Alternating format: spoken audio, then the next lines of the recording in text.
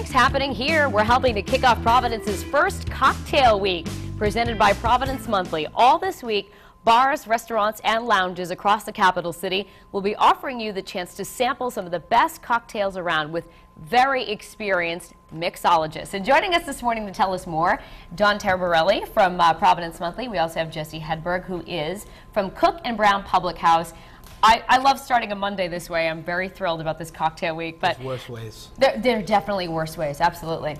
All right, let's start with you, John, about your current issue. So you're talking about the cocktail culture in Providence, and how did this whole idea of Cocktail Week come about? It's an idea we've been wanting to do for a while, and looking for a reason. And then when this new exhibit at the RISD Museum, Cocktail Culture, came along, we figured the time was perfect to try to make Cocktail Week happen. And what can people actually learn about the culture of cocktails in your issue? They can learn a lot.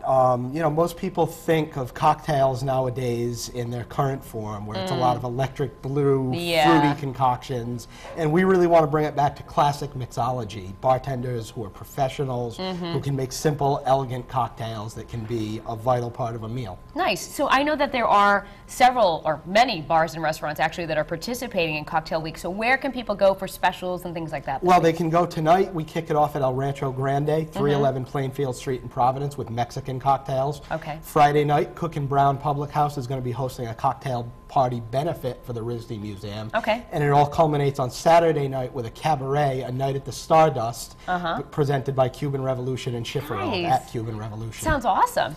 And Jesse, you are here actually to make us a drink, and you are the master bartender at Cook and Brown. So what about your drink mixing philosophy? You heard John kind of touch upon the whole, we don't necessarily like the blue electric stuff all the time, right? Absolutely. Well, the drink I'm making today is a great example of a classic drink. This drink is 135 years old. And this is what? It's called the Improved Brandy Cocktail. Okay. It comes from Jerry Thomas, who's known as the godfather of American mixology. Ooh. So we're just cracking a little good ice here. We're going to fill our mixing glass up with ice.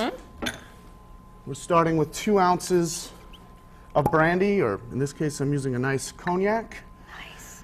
Do you get a thrill when you mix a good drink? You know what I mean? You Absolutely. must, right? When it comes out just perfection. And any bartender likes to mix a drink that he likes to drink as well. Right, so this is one of my favorites right now. Any left in the bottom of the glass, you can That's right. taste what's left over. So we're doing the cognac. We're doing a little bit, this is maraschino liqueur. I love the tools you use too, look at that. A couple drops of the maraschino. We've got simple syrup here, a rich simple syrup. We're doing 3 small spoonfuls of the rich simple syrup. Yep. We have the infamous absinthe here. Not to be, pardon me. That's okay. A little for the mat there. Okay. 1 spoonful of the absinthe, and then we're going with 2 dashes of Jerry Thomas bitters. And then in any drink that is all alcohol, we're going to stir this drink opposed to shaking it, because this really does give a nice silky mouthfeel to the finished product. All right. No air bubbles, none of that stuff. We've got a chilled cocktail glass here. And pour it right in. And while you're pouring that in, I want to just say thank you again for joining us, both of you on the show. I'm going to take a quick, you're going to put lemon in there? 1 quick little zest here for a little brightness, and we have the improved And if I drink cocktail. 1 drink of this, I might not be able to finish the show. Let's see. Oh, that's really good. Not bad, huh? Oh my, well, you're not a master bartender for nothing. Thank you so much, Jesse, Thank you. coming in. Absolutely. John over here. And if people want to learn more, they can just go to cocktailweekprovidence.com or facebook.com/Providence Cocktail Week and get the full schedule. And if you didn't get those addresses, we also have all the information on Cocktail Week at foxprovidence.com. And don't forget to pick up this month's free issue of Providence Monthly. It's available all around the cocktail city right now.